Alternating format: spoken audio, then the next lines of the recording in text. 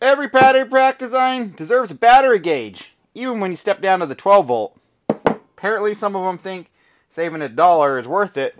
So, but we can make up for their shortcomings. Here's the Milwaukee M12 version, and those are one of the few that do not come with an actual battery gauge, even on their larger capacity batteries. So you pick one up off the shelf and you have no idea that you used it for a minute, or you have no idea if you accidentally just set it down, if it has a charge, unless you actually put it in the tool and run the tool up, and then you know, oh, it's only half charged. So we can fix that by putting a meter on it, and it's cheap and easy.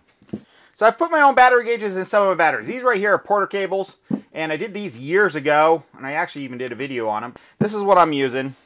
It's this.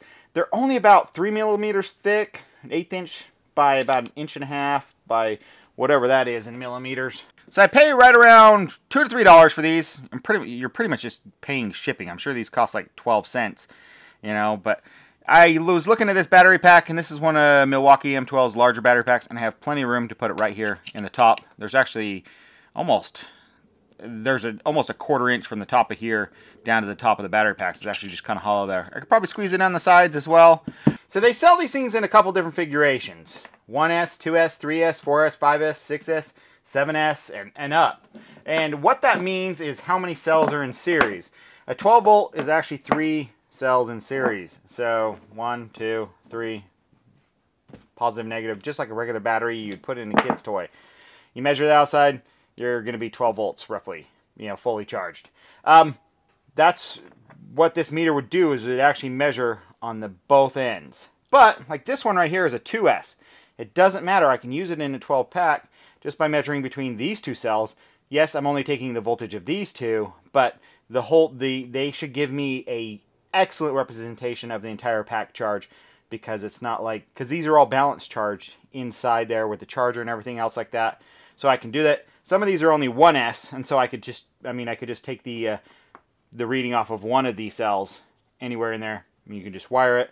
I found that, you know, on these packs that are 5S, it was much easier to find these things. 5S was almost impossible to find.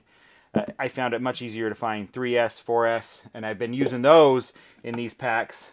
This one's a 2S, you know, and it'll show me exactly what charge is on there. I don't know what that one is. I wrote on them on the outside of some of them. That was probably a 5S. Nope, that one's a 2S. I know that one. And so it doesn't really matter. Find the cheapest one and get it. So all we got to do is take this apart and start wiring it up. We do need one thing. Almost all these battery packs are the exact same.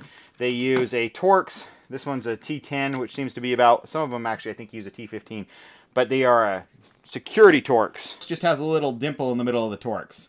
These are cheap. I'll put a link below where you can pick those up on Amazon, but that's all we need to do to take these apart.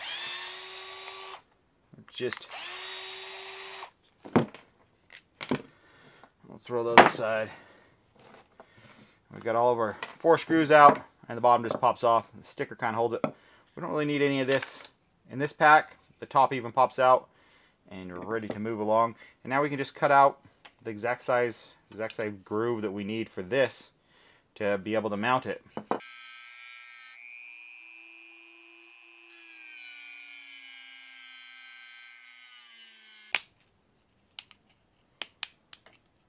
Now we can take a file or something, clean it up. Just make it so it fits it nice. So I got it all filed up nice, so it fits in there. This one right here is a 1S, and I pulled this out of a pack that I had already used before, so that's why it's all kind of goobery. But 1S, 1 cell.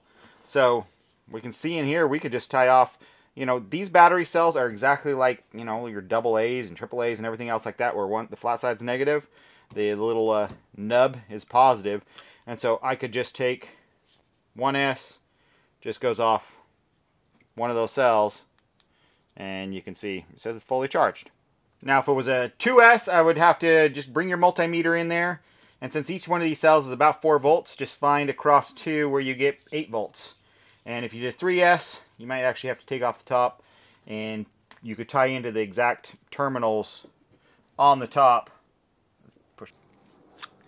So you could tie off, I mean, you could solder just directly to these 2 terminals. You have enough wire in there if you have a 3S to do your 3 cells. If that makes sense. But Put that on, and we'll just solder to each side of there. So I know people say, whoa, you can't solder to these cells. We're not actually soldering directly to the cells. We're soldering to the tabs, which is just fine. They solder to the tabs everywhere. And I also solder to cells. I don't really care. You just know how to put, just don't put too much heat into it. But to solder to these tabs, they work way better if you just roughen them up just a little bit. So we'll just, you can file them or something else like that. I'll just take the Dremel real fast and just touch them. I'm using a flux, and so that just helps it flow out better. So I'm going to pre-tin them. So before I even try to attempt to do my wiring, I'm going to get this as hot as possible. This is a momentary soldering iron. And all we're doing is getting a glob of solder on there. That's pre-tinning. Good glob right here. And since this is pre-tinned and this is pre-tinned, all we have to do is just, you know, instantaneous, just touch it and it's good. We don't have to sit there and dump a ton of heat into it. We'll go do the other side.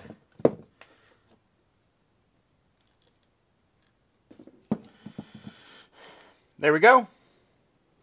Now we'll just tuck these wires out of the way where they're not going to interfere with other wires. I decided to put a little electrical tape in some areas just where I had exposed contacts, just as a double protection.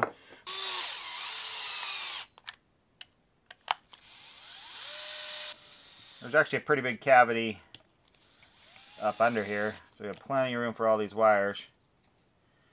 Get them to where we think we're going to have them. Get the hot glue ready.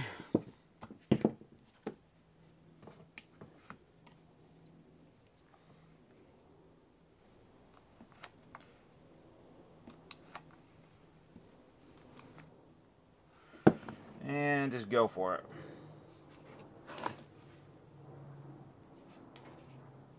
Don't feel it at all. Exactly what I want. Looks completely factory unless you're really looking at it. There we go. Milwaukee shortcomings are now fixed. This 6-cell pack, now you can actually pick it up and read the battery gauge. I need to do it to this 9-cell pack that I built right here a couple months ago. I have a video on this. 9 cells, 6 amp hour. The more cells you have in parallel, the stronger they are. It's like I built these 8 amp hour packs, which are 20 cell packs out of 2 smaller ones. And these things just rock. The tool works so much cooler, so much better with these. I mean, yeah, it's bulkier, but I really don't feel the difference on these tools. And I actually think it balances them better. But I have a video on that. I'll put a link below. I'll put a link down in the video description of where to find these. I get them directly from usually AliExpress, sometimes eBay, but AliExpress seems to be the best. It's the only place I can really find them. But I'll put a link below, and in the description I'll kind of write a blog of what you need to look for. But thanks for watching, guys. If you want to check out the video on building bigger packs for your batteries, you can check out that as well. Thanks. See you soon. Bye.